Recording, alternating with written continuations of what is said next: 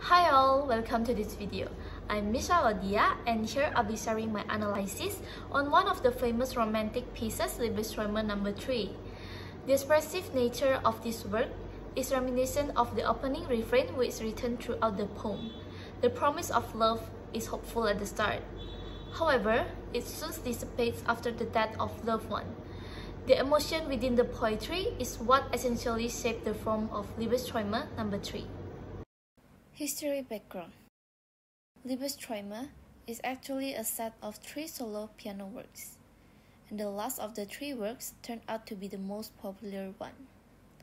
The 3 Liebestraume were composed after German poem writer Ludwig Uhland and Ferdinand Friedrich Rath. Liebestraume, or dreams of love, are all connected in theme. They're all expressing some aspect of love. First is about a religious love, renouncing worldly love for heaven. Second, erotic love, which first line is, I was dead from love's bliss. And the third works, or the last one, unconditional love, which means love as long as you can. Let's get in more details in the third Liebestraume. Here, I will show the full poem and the translation.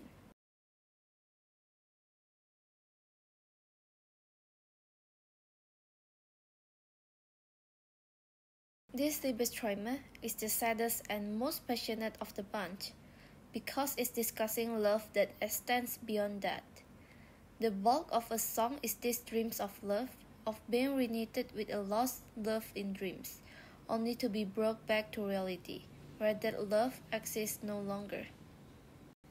Composition. This piece had 3 sections, in which each section split up by a cadenza section. These beautiful works start in its tonic key A-flat major with an upbeat note, a simple melody with arpeggiated accompaniment, repeated twice in the first 12 bars. The first section is in A-flat major, but the second section is in B major, then back to A-flat major. A-flat major to B major, quite a unusual modulation, and not related at all. For me, this represents that battling feelings between love and death. And actually, the theme of each section is quite similar, not only the rhythm but also the pattern.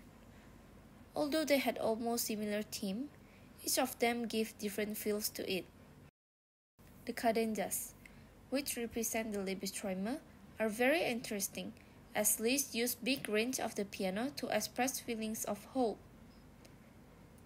The first cadenza, fast passage and chromaticisms, which give the idea of dream state, while the back and forth motion on the second cadenza emphasize the change between dream and reality, and realization, where the poet realized he can only be truly in love in his dreams.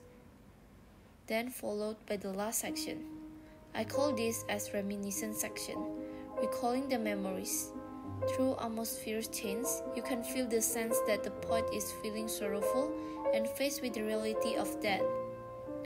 The piece ends very quickly, in its original key, A-flat major.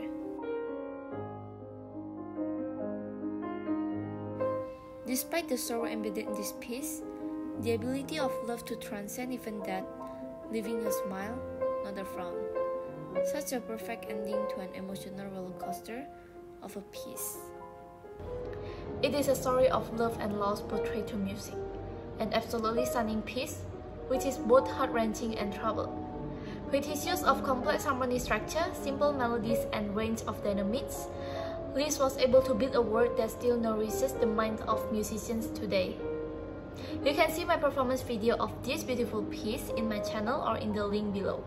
I hope this video can give you more understanding about the piece. See you in the next video. Bye bye!